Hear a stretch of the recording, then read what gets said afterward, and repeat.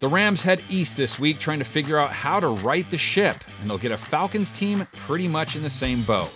We've got 3 predicted outcomes ahead, but right now let's get acquainted with a few numbers. It's safe to say at this point, something is Goff in LA. Play action, and Goff is going to go down around the 5-yard line. Solomon Thomas.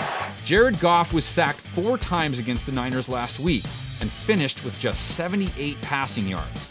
He has 7 TDs on the year against 7 picks, and his passer rating is near the bottom of the league.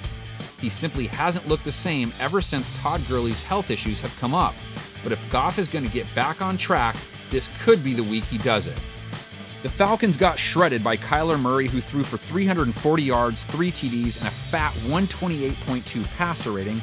And on the year, only 2 teams have given up a higher rating than the 119.2 they've allowed, and they've given up 8.3 yards per pass, also one of the worst marks in the NFL.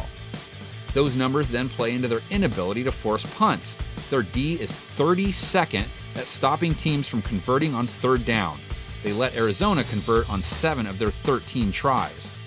Their pass D struggles and a missed extra point were the main reason Matt Ryan's brilliant day didn't lead to a W last week. Ryan lays it off and into the end zone. It's Calvin Ridley.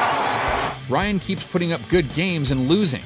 30 of 36, 356 yards, 4 touchdowns without throwing a pick, and a 144.9 rating.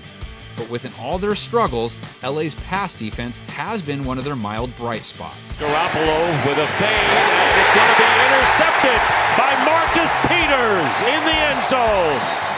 Now that guy is gone. They traded Marcus Peters, but he helped the Rams keep Jimmy Garoppolo from throwing any TD passes, held him under 250 passing yards. For the season, they've held QBs to a respectable 90.9 passer rating and are 14th in completion percentage against.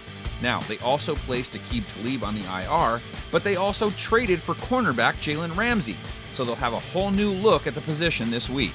Can they somehow slow down Ryan and company this week, or will their tailspin continue? Let's see what our predicted scores have to say about the matter. And no, coming around the end, it's going to be Woods again, and Robert Woods gets in there for the touchdown.